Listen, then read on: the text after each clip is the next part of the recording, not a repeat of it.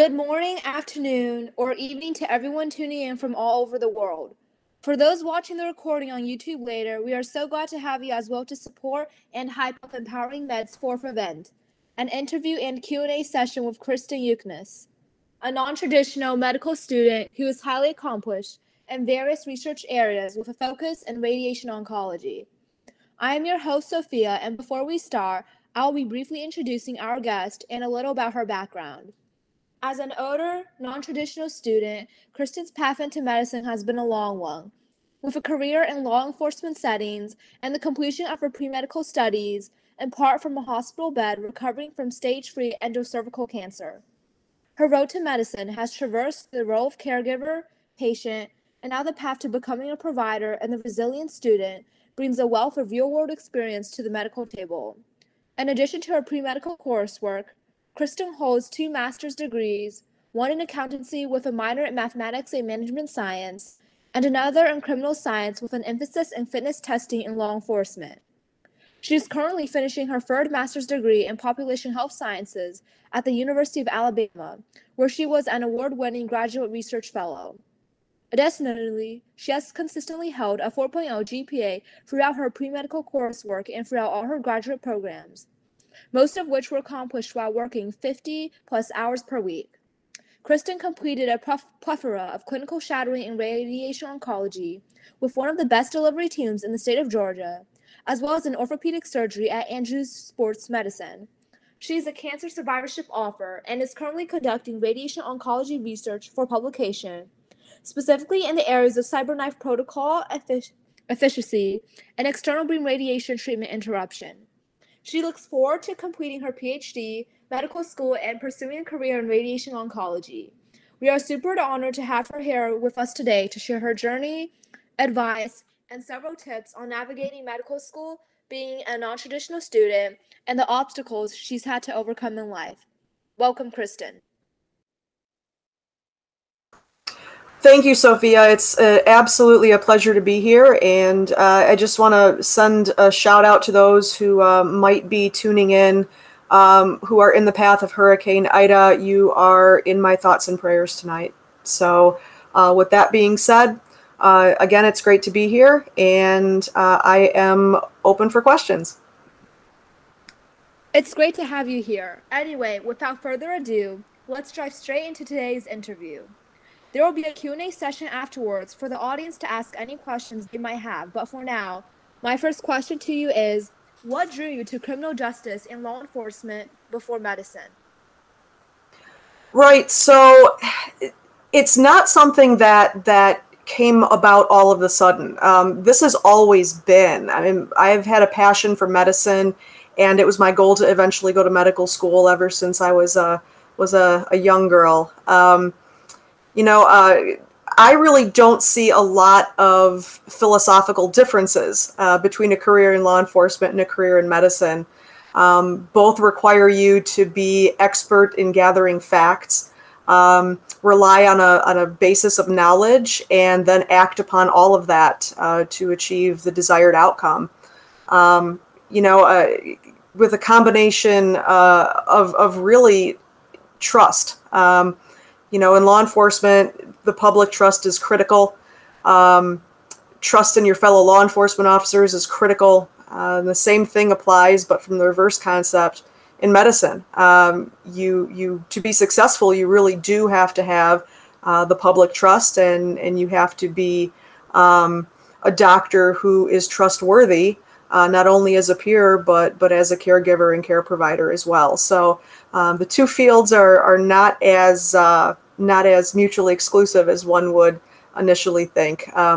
But in terms of drawing me forward into medicine, it really is the same thing that drew me from law enforcement and to law enforcement, and that is the ability to really use your skills and your knowledge and your abilities to problem solve.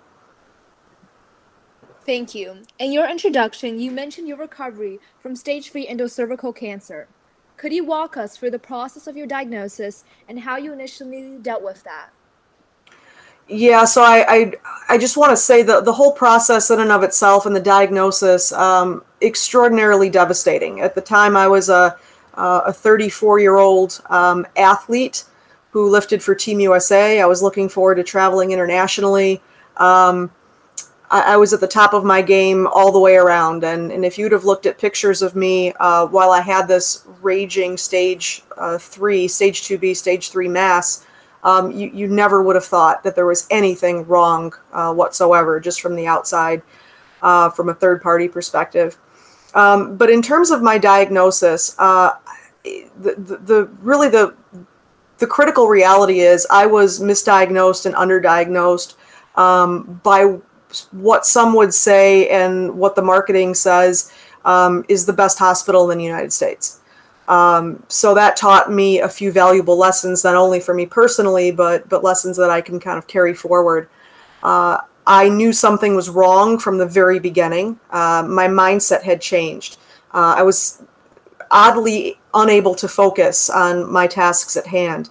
I developed sort of profuse abdominal and pelvic pain. I got on a plane to get some prolotherapy done for a separate thing in Atlanta, and landed in Austin, Texas with bilateral deep vein thrombosis. I knew it. I knew it when I landed. I knew exactly what it was. It's a pain quality that is second to none. You experience it and you pretty much know exactly what it is. I went to one hospital, a private hospital, was misdiagnosed. Went to a second hospital. At that point, fighting for my life. I knew what this was, and I knew the next stop was a pulmonary embolism, and I didn't want to go down that path. Was finally diagnosed there with bilateral deep vein thrombosis. Was transferred back to my home hospital, again one of the best hospitals in the nation, if not the world, and was utterly dismissed by a vascular specialist who told me that there were sick people in the lobby and to go about my life. I was a 34-year-old healthy athlete. I asked him to run D-dimers. The D-dimers, of course, came back abnormal, and he kind of explained that away by saying that it wasn't going to help my fears to have a high D-dimer. So with that being said, I knew something was very wrong.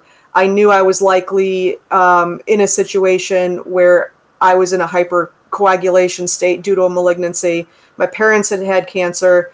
It was in the forefront of my mind. I knew I was feeling that way for a reason. I tried to go to the emergency room, and I indicated I had profuse pelvic and abdominal pain.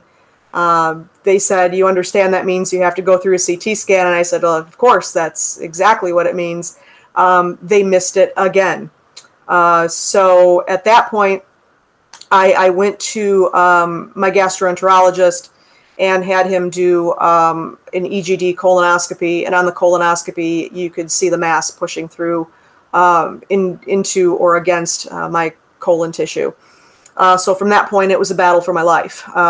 Was finally able to get into a GYN oncologist. We were in surgery early the following week. It was a very messy, very aggressive tumor. He thought it was stage 4 when he opened me up. But through nothing short of an act of God, the nodes that he sampled continued to come back negative and inflammatory. And at that point, once I recovered from that surgery, I underwent radiation therapy, as well as HDR, ring and tandem radiation. All told, after the pelvic incineration, following that radiation and chemotherapy, I spent about 31 hours in the operating room total. Radiation, chemotherapy, like I said. Also was in kidney failure for a time, had percutaneous nephrostomies, as well as kidney stents, indwelling stents. Also had a diverting ileostomy. So went through the whole ostomy route as well.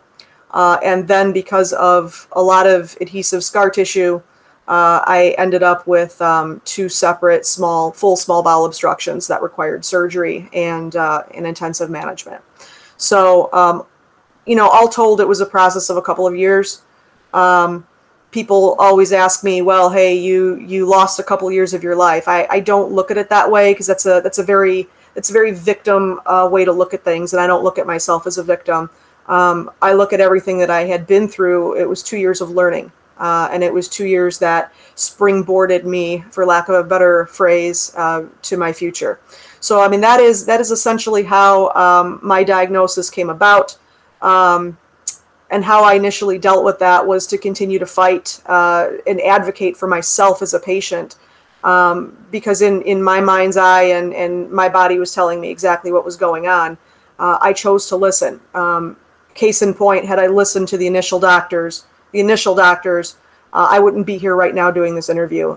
That's for certain. So, like I said, it's all about lessons learned and moving forward from there. So, yeah, that's the totality of my journey from diagnosis and my initial dealings with that. That was definitely a difficult process to go through. How did you cope with the emotional and mental strain following your diagnosis? Right. So, I mean, it definitely is a latitude change. I will say that. What you previously believed to be normal is no longer the normal, and it never will be the normal again. So, coming to terms with that and learning to cope from there. Thankfully, I had a very good friend who was a traumatologist. He did a lot of work with me through the process to be able to kind of cope as I went along. Because again, these are really not coping mechanisms most people come to the table with. They're learned coping mechanisms. I had buried both of my parents to cancer. I no longer had immediate family. It was me alone. So I relied on people who in some cases weren't reliable. And in other cases, they're going through their own caregiver issues, right? The caregiver fatigue and compassion fatigue. So, all of that has an effect on you as a person and how you move forward from there. So, I think I had a lot of time sitting in a hospital bed, sitting on my couch recovering, trying to get past the side effects and so on and so forth, and the treatment itself. There is a modicum of truth to the saying that sometimes the treatment is as bad as the disease. But it allowed me to really focus and eliminate the static. The static being everything outside of your immediate future. And it allowed me to set some intentions. It allowed me to take those first steps to follow my dreams. I was never a person who kind of sat back and let things happen to me. I always tried to take an active role in that. And I think my therapeutic team, who I call my therapeutic alliance, would tell you that. I was very quick to dispatch members of a therapeutic alliance who didn't want to be part of that therapeutic alliance or who devalued me as a patient and my thoughts and my game plan. So, I really used all of that time and all of that opportunity to set my intentions. I never feared the process. It was always most about focusing on what I had faced and, in hindsight, those battles that I was able to win graciously and gratefully, and focusing on fears that I had to overcome, especially in the situation with cancer. So that's kind of how it changed my latitude. Another way that is often forgotten is the financial impact. I went from being okay, financially okay, to absolutely debilitated in the matter of a couple of years due to what insurance didn't cover. And that still haunts me to this day. It's been 8.5 years, and I'm still digging out. So there is also some truth to the statement that, cancer patients either have a long road health-wise ahead of them, or they have a long road financially ahead of them, and that's absolutely true. So, the financial impact is certainly one that can't be understated, so to speak. Has the treatment you have to undergo affect your pre-medical studies? Could you elaborate on some of the biggest challenges that you have had to go through? Yeah, so I think initially it had more of an effect than it does now. Now, age is a factor to some, not to me personally, but to some I encounter it is. Um, but I think initially I was taking coursework from a hospital bed. I was taking coursework from an infusion chair. So finding the right fit at a university, an institution where they were willing to work with me, and saw value and saw promise and potential in me, initially was a little bit difficult. But I think things have a way of working out if you continue to put effort toward them. So initially that was my biggest issue.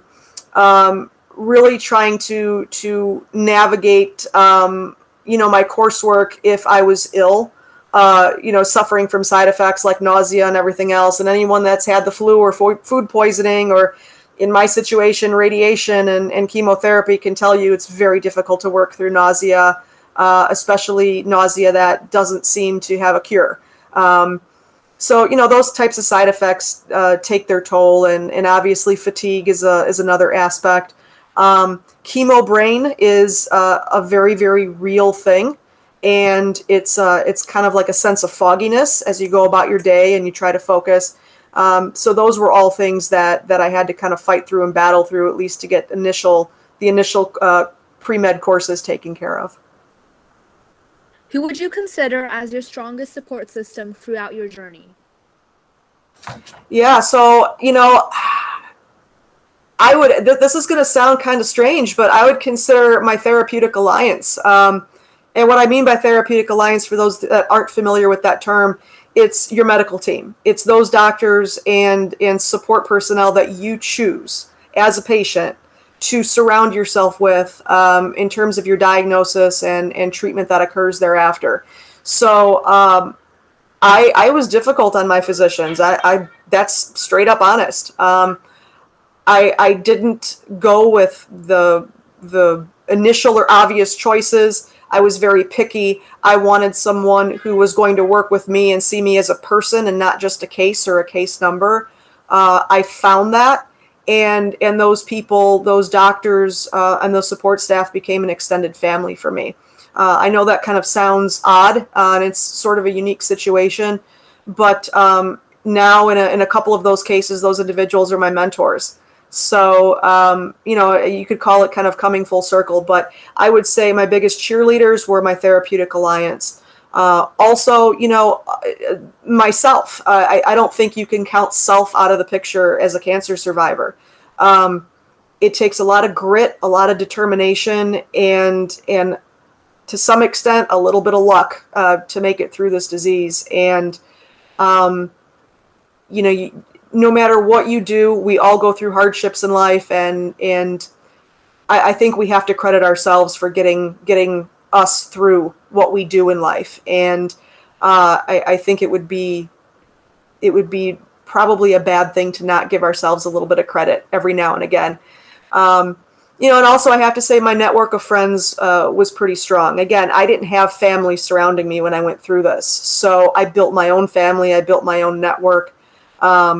And those people, who were there to get me to treatment when I couldn't get myself there, who I was able to bounce ideas off of, and my traumatologist who was able to give me those coping skills, to give me a Rolodex of coping mechanisms, so to speak, that allowed me to make it through, and still, with a changed latitude and a new sense of normal, come out on the other side with pursuable goals, aspirations, and dreams. No, it definitely doesn't sound strange. Going through your diagnosis and treatments, what are some things you feel like your doctors and care providers should have given more attention to that they failed to do when it came to interacting with you? That is a phenomenal question. First of all, thank you for asking that question. There's a balance, right? There's a balance between, the physicians can only become invested so much, because there is compassion fatigue, there is caregiver fatigue on their side, and that has to be mentioned up front. But I'll tell you, going through cancer, when you have a sense that a physician is dismissing you, that should be a red flag. So I think the first answer to that question is time. And time is a premium. Time is a premium for physicians. Time is a premium for patients. But that mutual give and take of time and communication and understanding comes with that face-to-face contact and the giving of oneself as a physician to that experience and being part of that therapeutic alliance. It's not an us versus them. The disease can only be approached from an us, meaning your therapeutic alliance, versus it, meaning the disease. And in the process, try and treat the entire human. I think it's important to spend that time. I think it's important to listen to the patient. Initially, in my diagnosis process, I was readily dismissed. Had I listened, I would be dead. And that is a hard way to put the truth. But had that physician listened, I may have been diagnosed 6 months earlier. And maybe they would have caught it at a late stage 1 or an early stage 2, as opposed to where it was caught and the carnage that it laid in the process. So listening skills, critical. And I would say learn from the patient's experience. Don't be so sure that you've seen this before and this is rote. This is a continuation of the previous patients and will be part of the future patients. Each individual case, you can rely on your experience and your knowledge, but each individual case, each individual person has to stand on their own when you greet their case and you meet them as individuals. I think that's critical. And I also think it's critical that if you don't feel that you're meshing well with the patient and you're giving them 100% and that they're giving you 100%, perhaps it's best to steer them in a different direction. Maybe they would have a better alliance, a better team component with a different physician. So I would, keep all those things certainly on the table as a physician, and again, learn from each patient's experience and what they have to offer, because I really see each patient as having a little bit of a pearl of wisdom that they can share with a physician to make them a better physician and a more well-rounded physician.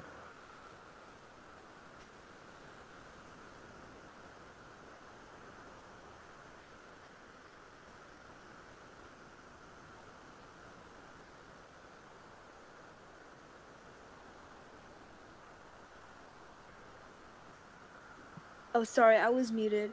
The points you brought up were definitely valid and so true. Alright, so let's now dive into some aspects of medical school. What is the thing about medicine that excites you?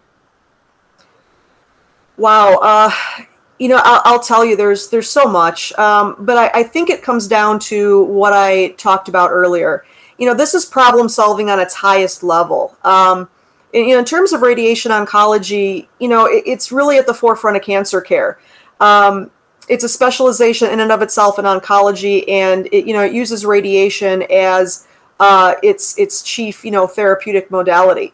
So being on the forefront of medicine and modality, as well as using problem solving skills in a whole new way and a new approach to benefit people, and to problem solve on the highest level is something that just really is exciting.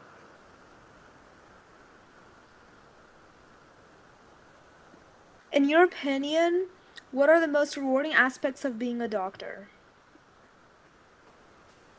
I have to say it's the trust.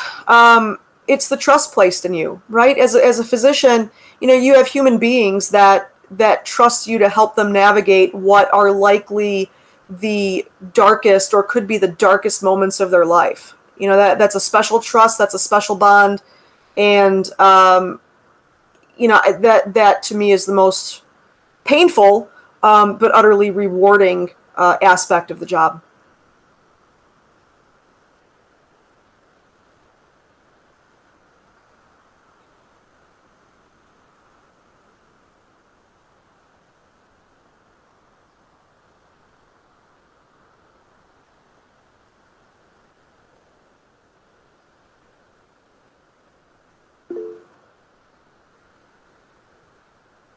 Yeah, I think you're muted.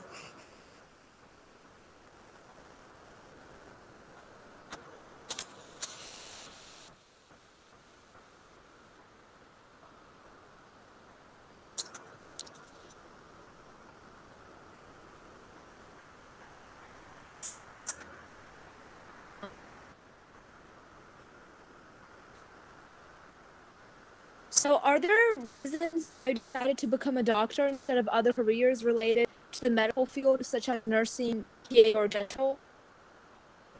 Can you repeat the question? You broke up. It sounded very very staticky.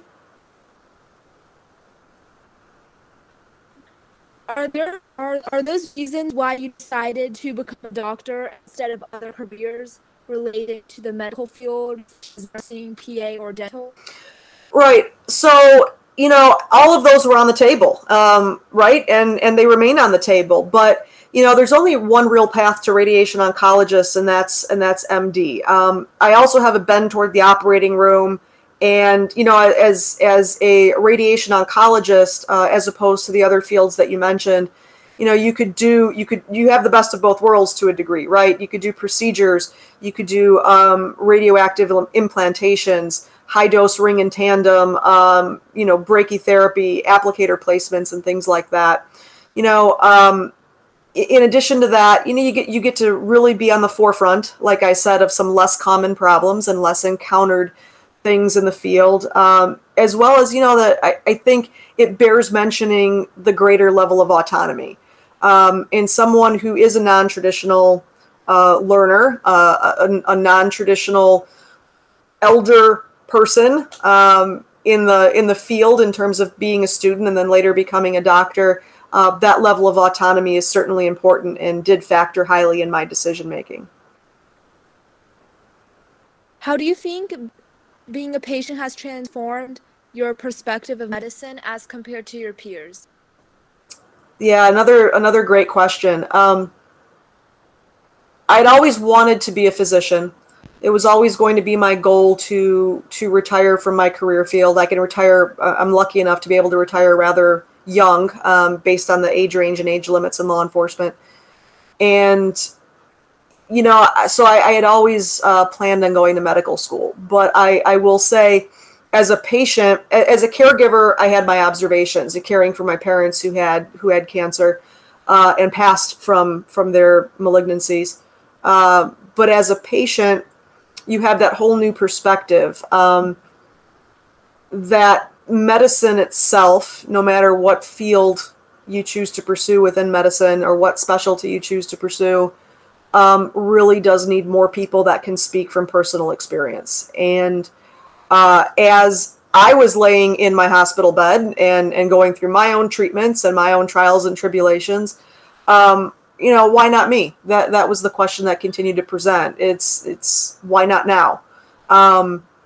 I can be that person, right? I've been through that. I've been lucky enough to be on the other side. Granted, it's always something I go through surveillance for. It's always in the back of my mind. But, as a physician, I can be able to go back into that proverbial forest, that forest on fire, as it seems, when you're going through the disease process and the treatment process. And I could be able to go back into that forest on fire. And if I could lead people out, then maybe that's my greater calling, right? Is to be able to identify with patients, and be able to take them down a path that I have followed to treatment and hopefully in many cases wellness again. So I think that is something that I've taken with, obviously learning as well, and listening to patients. Those are skills that I've learned as a patient. What's important. When a patient wants to be heard, and doing my clinicals, and being able to talk to cancer patients, and in some cases convince them that a certain treatment might be, give advice just in terms of the patient perspective, not the medical perspective, but from the patient perspective. You will see eyes soften, and they will look at you and say, "You're one of me." you get it, you understand. And I really don't think there's a greater gift that I can give than myself back to medicine, to try and, like I said, lead other patients and lead other people out of that forest, which at the time really feels like it's a forest on fire. So, what has been the hardest part of being a medical student? Well, for me as a non-traditional, pre-med into graduate school and then approaching med school, it's been balance, right? It's been balance. So, I work a 50+ hour work week. I'm devoted to that job. I work more than 50 hours a week. And it's having a second day. It's being able to turn off your work day and turn on your student day. Some would say that takes somewhat of a modicum of being on autopilot, and that might be true. The other difficult thing I found is find a good planner, right? Find a good student planner, find a good life planner. I'm always on the lookout for better tools to allow me to compartmentalize my day so that I could make the most out of my day and that I'm not wasting time. I think that's critical, and it just really kind of comes back to balance and finding that balance and being able to plan that balance in your life, especially as a non-traditional student when you have a more than full-time job and, in some cases, full-time student work and other things like clinicals and fellowships and everything else that, I might be blessed enough to get and for those to come along. So, balance is critical. What do you enjoy doing during your free time? What free time? No. So, I love athletics, right? Bowling, softball. Like I had mentioned earlier, I was a competitive power lifter prior to being diagnosed. I still love being in the gym. I have a Peloton, which has been great during the pandemic because it sits in my room and I'm able to get on it sometimes a few times a day, and take those classes. And I used to hybridize lilies and iris, and that's something that I really found solace in when I was going through treatment. And it's something that I continue to do to this day, hybridizing lilies and iris. So those are the things I like to do in my spare time. Do you still do powerlifting now?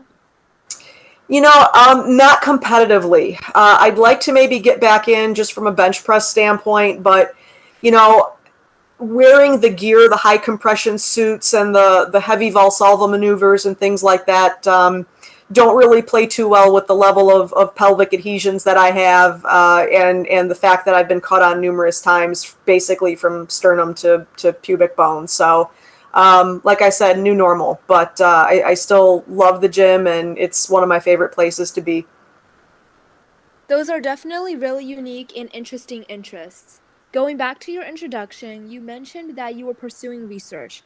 Could you tell us more about the research regarding perhaps radiation oncology or cyberknife that you're working on? Yeah, I'd be more than happy to talk a little bit about that.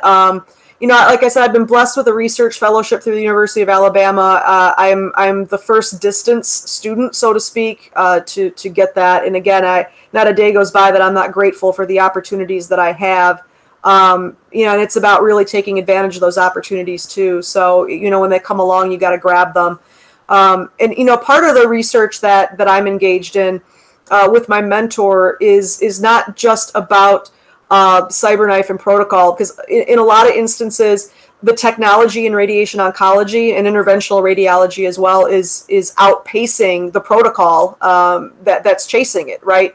So, learning from patients that are going through the treatment and designing protocol and doing it in a scientific way is critical to the field. So I'm blessed to be able to engage in that kind of research. One of the things other than that I am doing is focusing on radiation treatment interruption, or RTIs, and really taking a look at RTIs from the more rural or underserved population standpoint, and really trying to figure out why radiation treatment interruption takes place, the values behind it, and what can be done to bring more patients in for their treatments, and obviously extend life and provide good quality outcomes as well. I could talk about this kind of stuff all day as far as radiation oncology and my RTI research, but for those that don't know what it is and would like kind of a little bit of framework, if you talk about radiation treatments, you might hear the term fractionation, and fractionation is the breaking up of a total dose into smaller doses. And those can be treatments delivered on a multitude of different schedules. And for some simplicity's sake, you could just say maybe once per day, 5 days a week, for example. Now, on its face, when we talk about dividing doses, you would think, hey, this might seem a little bit counterproductive when, your desire is tumor kill, right? But tumors and normal tissue, they're very intimate. They're intimate structures. So, when you have tissue structures that are intimate, what is seeking to eradicate or kill off the tumor can also kill normal cells and normal tissue. So, when fractionated doses are delivered, and to go back to our kind of example, once a day, 5 days a week, we are allowing for the repair of sublethal damage by a normal tissue process. And that could take anywhere from, depending on the tissue, from 4 hours to 24 hours. So, malignant cells, the one good thing we have going for us is malignant cells really aren't as efficient at that kind of sublethal damage repair as healthy tissue is. So fractionation is actually very productive because it takes advantage of the malignant cell's inefficiency. So, dosing schedules like this also allow for changes in the tumor environment that improve the conditions for subsequent treatments. And that could be anything from redistribution, where, a cell can progress from a radio-resistant phase to a more radiosensitive phase, as well as, an oxygenation of hypoxic cells. So, there are a lot of synergistic effects in what I just said. And when you disrupt the fractionation process through interrupted treatments or not showing up for treatments, not presenting for your care, we can really easily see why RTIs or radiation treatment interruptions are associated with poor clinical outcomes. And my research seeks to really put that on the table and get it in the literature and get that information out there, especially in these rural and underserved environments, to, like I said, be able to really bring people back into the offices so that they are educated and fully understand why it's important to present for their radiation treatments, and also allow physicians and physician staffs and medical teams to really be able to kind of bridge that gap and make sure that they're doing all they can on their end to really try to ensure the best quality clinical outcomes possible.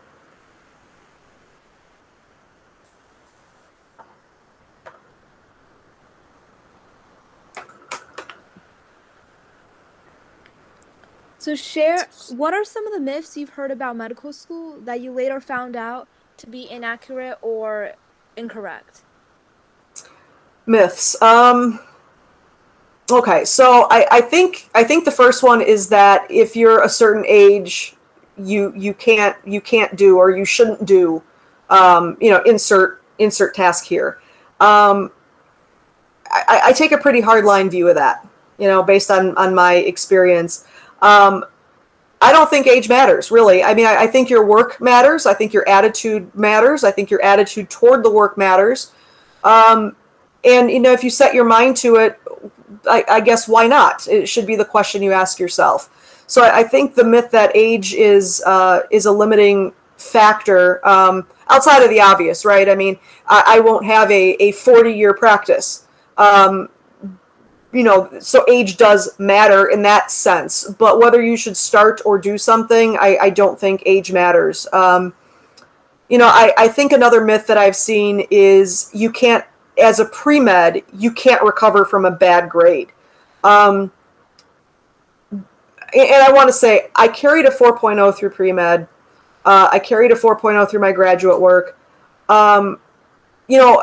that was me. That was a lot of pressure put on myself. That wasn't induced pressure from external sources. That was pressure from internal sources. That was pressure from me. You know, and that's pressure I put on myself. But sometimes when I've seen pre-meds get a bad grade in something, and, you know, organic chemistry comes to mind as something that students are somewhat fearful of, and you do happen to see more bad grades in orgo. You know, I think once you get a bad grade, and that bad grade could be a B, that bad grade could be a C or a D or a failing grade. The pressure that you put on yourself as a pre-med after that and during that experience really kind of prohibits and impairs your academic success moving forward. You can retake the class, you can explain it in an interview. But, you know, you really kind of want to back up and take a good look about the pressure you're putting on yourself. You know, I cite an example. I've been asked this before by other pre-meds about specifically organic chemistry and a bad grade. You know, there's an individual that I know. He's a physician. He is an outstanding dermatologist. I mean, outstanding dermatologist. His first grade in organic chemistry was a 37. A 37. And look at what he's doing now. Look at where he's at in life right now. So, you know, you can recover from a bad grade. What you can't recover from is the mindset that you keep yourself in. So, you know, always be cognizant of that. And I think the third myth that I'll talk about is when it comes to medical school and it comes to graduate work, that the focus only needs to be those top tier schools, whatever those top tier schools are in your mind for med school. You know, I think if you play that story forward 10 years, 15 years, 20 years down the line, very few are going to care what med school you went to. Obviously we want it to be accredited and we want it to be a good school. But with that being said, the pressure you put on yourself to only apply to certain schools because of their reputation or their status. Again, 15, 20 years down the line, people are not going to ask what medical school you went to, but they will look at the quality of person you are and the quality of doctor you've become. So you could go to a righteous medical school that maybe isn't in your mind what you consider to be the top tier, still get a great education and become the doctor you've always dreamed of. So, you know, those are things that I think pre-meds especially need to kind of keep in mind as they move forward. Share with us one of your most unforgettable memories on your journey of medicine. You know, I think there are a couple. I think one that sticks in my mind is when I was in the hospital bed and was hooked up to all these machines and you know, when they have to bring in a third IV pole to handle all the equipment, you kind of go, wow, this is really something. And you know, one of the nurses walked in. She's a phenomenal nurse. She and I still talk and we're friends to this day. And you know, I looked at her and I said, she just came in to check an IV bag. And I looked at her and I said, hey, I said, I'm going to go to medical school. And she kind of looked at me and said, oh, okay, that's great. And I said, no, really, you know, I'm declaring it. I'm calling it right now. I'm going to finish pre-med, and if I can make it through this, I'm going to medical school. So, you know, I think a fond kind of fun memory throughout the whole process is declaring it and stating outside of my mind what it is that I was going to do and the steps I was going to take to achieve that. You know, and some believed me, some didn't. But those who knew me longest knew that it had been my passion for quite some time. You know, I could go into a lot of detail about, you know, the things I have done as even a teenager that kind of had kind of pushed me toward and that bend toward medicine. It was always there.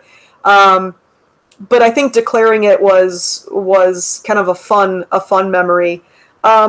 You know, and I think if you have doubt, as someone who's had the experiences that I've had, what removes that doubt is when you've had the opportunities during clinicals, rounding rotations, observation time, to talk to patients, and you have someone that might be on the fence for a given treatment, and you've been through that, and the doctor wants you to speak with them, just to give them the patient perspective, and you give them that patient perspective, and they drink it like water, and it was what they need. They wanted to hear from somebody who had been there. They want to know that there is hope, and seeing that, maybe feeling overwhelmed with school and work and everything else, seeing that for what it is in that moment, makes it all worthwhile and makes the future path sustainable and something that you look forward to. So, that's another unforgettable moment, is being tired and weary. You're at school, you have work, but taking a look at that patient and looking into the eyes of that patient, and having that commonality and being able to provide them with hope.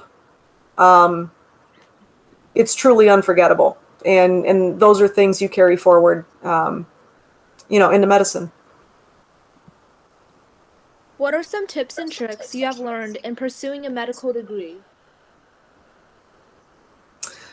Tips and tricks. You use your course. I'm speaking to the pre-meds.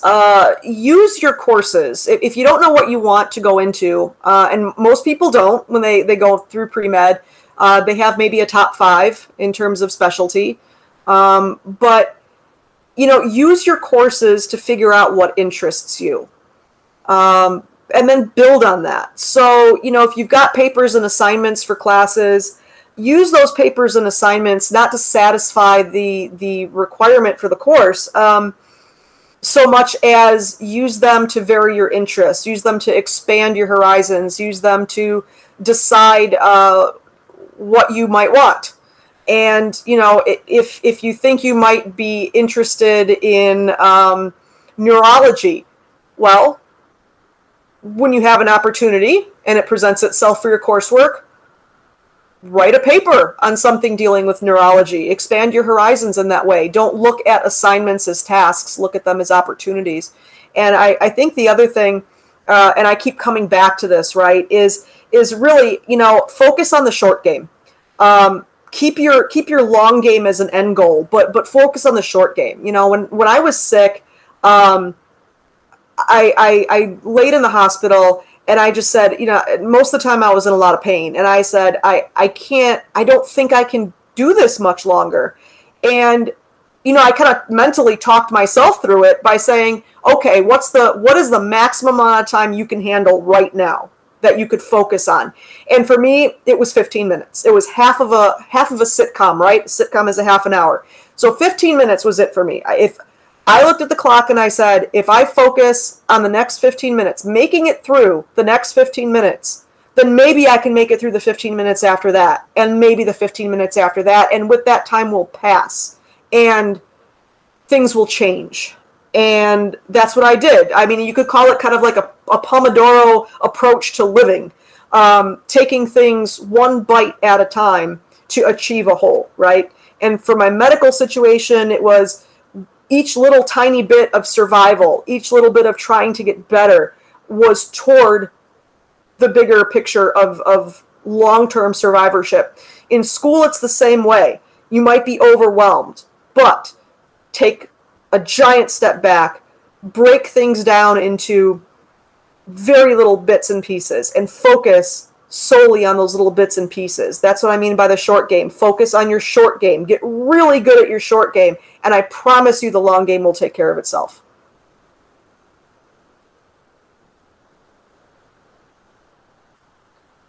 Could you share with us some advice you would give others who might be suffering from a chronic illness or terminal condition and are suffering to come to terms with their diagnosis? Yeah, that's a very difficult question. you know, I think each and every person is a super special, extraordinary being, and each has their own way of looking at things, their own approaches. For me, it was to have hope. There were a couple of physicians in my path that told me that I was not going to survive. Facing mortality is extraordinarily difficult for anyone. But with that being said, you know, there's no, I can't turn my foot over and look at my heel and find an expiration date. I can't do it. It's not predetermined. Even with a terminal illness, or a terminal label, or a debilitating disease, we don't have expiration dates. So it's a very, very personal question. It's a very, very personal decision about how to spend your time. But I would say, for me, I keep reminding myself, and I would keep reminding patients and support groups and survivors that I speak with, there's no predetermined expiration date. It is up to you to live life to your fullest. If that means going and taking a world tour or a world cruise, then do that. If it means pursuing treatment to every logical end and seeing physicians and second and third and fourth and fifth opinions, then by all means do that. Do both. But it's a very personal decision. I would say always strive to make the most of your time and do what offers you the best sense of hope, and certainly value the relationships that we keep and that we hold dear. Those are things that I really focused on myself. And, by and large, no matter what you believe in terms of the afterlife or not, depending on what your beliefs are, never lose a sense of hope, a hope for what is to come, a hope for what is now. And, that's usually the foundation of my advice. But that changes depending on, who's in front of me and who I'm speaking with. Because I certainly don't like to force my values and my belief system on others. But I think the one thing that's universal is we're humans, and we do like to have a sense of hope. Thank you. And finally, what is your advice for pre-meds out there, regardless if they're on the traditional or non-traditional pathway to becoming a physician of the future? Oh, yeah. So let's see. I think along your path, if you're leading a very well-driven and passionate life, people along your path are going to tell you no. That's the truth. You're going to find people, and in some cases, they're going to be people that you might have close to you, or whose opinions really matter. And you're going to find people that are going to tell you no. But the only one whose opinion of no and telling you no that should matter is yourself.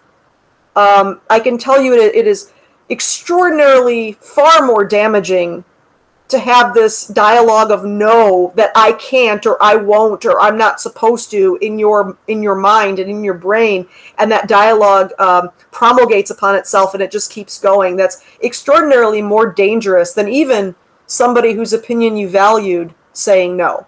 That inside talk and that talk that you give yourself, your self-talk, negative self-talk especially, is extraordinarily damaging. So I would say, as part of that advice, believe in yourself, and be very careful of negative self-talk. I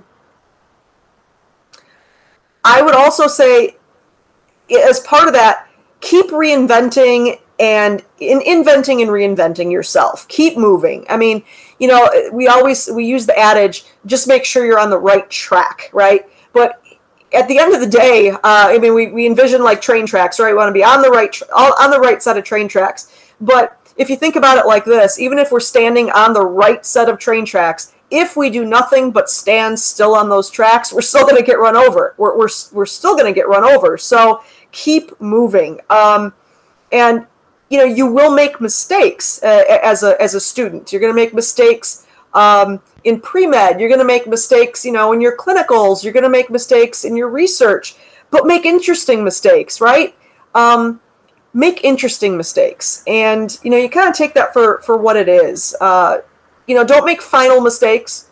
Make interesting ones that you could build on and that cause you to think, and a researcher's mistakes, right? So, I think the other thing is keep in mind and know why you started the journey. And everybody's on their own journey, which is an amazing thing, right? We all intersect with each other, and we all play off of one another in a social sense. But, we all are on separate journeys, and know why you started your journey. And when you feel like stopping, or you get overwhelmed and things just seem like it's too much, and that you maybe don't want to go on with the path that you're on, go back to why you started the journey. And in that, you will find your why, and give it a little bit of time. And I think you'll see the need, and you'll find that desire again to go on. But always keep in mind, and always check yourself, know why you started the journey, and keep coming back to that. That was a very inspirational and moving session. I'm sure I can speak for everyone, whether they are here with us live today, or tuning in afterwards, or watching the recording, which we will be posting on YouTube later, that you have been amazing, and we have all learned a lot from you. So again, thank you for being here and sharing your experience with us. We really appreciate you taking the time to be with us today. Right now, we will be transitioning to the Q&A session from the audience. Meanwhile, here are a few questions and comments we have received for the RSVP form. Unfortunately, some people weren't able to attend the event live, but they've written down their questions they have for you. So here's the first one from Yashila. What made you find and decide on your major? Essentially, you mentioned being passionate about medicine since young. So why medicine? Right. So I don't know if you mean major like for undergrad, or the major for grad school, but I'll kind of talk about both.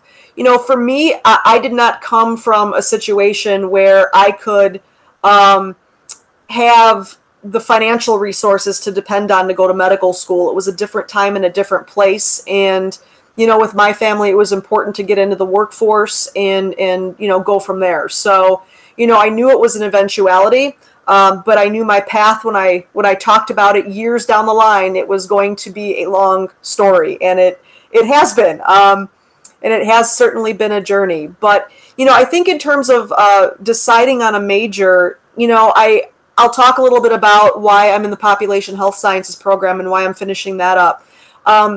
There's a little bit of time, right, between when I finish pre-med and when I go into medical school. So between MCAT content review, which is an ongoing process, I really wanted to continue to stay relevant and have value added.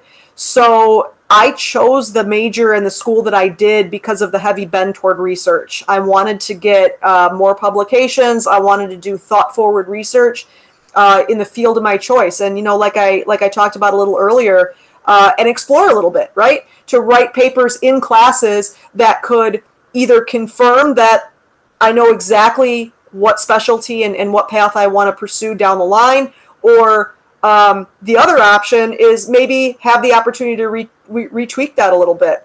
So, my major for my master's degree is a little bit different than choosing my major for undergrad. But for those that are in pre-med programs and who are kind of soul searching as to major, I think the first thing is follow your heart. And the second thing is, with that being said, make sure that you're getting a good foundation. And I cannot understate, or should I say overstate? I cannot overstate it enough that you really want to get as well-rounded as possible.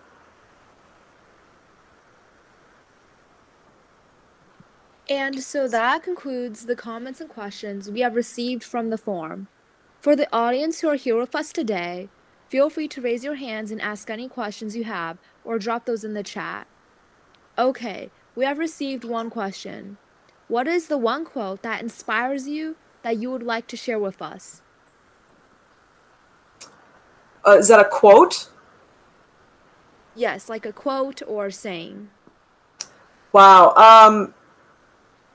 I'll tell you, I would have to say, when I was sick, I had written down a quote in one of the books I was reading. That was another thing I did in the hospital. I read a lot. And I kept coming back to it. And it helped me get through conflict. It's really simple. Helped me get through conflict. It helped me get through some of the hardest moments where I didn't think I could go on. And that's true both in, going through pre-med and working full-time and having the fellowship and so on and so forth, and also my illness. And it was very simple, and it was 3 words. It was argue all limitations. Very simple, but it helped me with my confidence and feel so much stronger across the board. Just very simple, argue all limitations.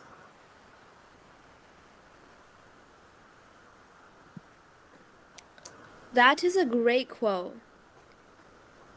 So we have no more questions from our audience as well. Once again, thank you, Kristen, for being such a wonderful guest speaker and answering our questions so patiently. Before we end, here's a brief quiz for our audience, and the link will be sent to you via email later. You can also scan the QR code shown on the screen for your convenience. Your responses will be graded, and you should receive a confirmation along with your score by the end of today. Also, before we end, here's a little self-promotion here. Remember to sign up for Empowering Med's internship program if you are interested in working with us and getting more involved with our organization. We offer tons of amazing benefits, recommendation letters, volunteer hours, new initiatives, and different leadership roles for you to take up within the organization, so be sure to register using the form sent in the chat. Thank you for your participation in our 4th event, and we hope to see you in our future events.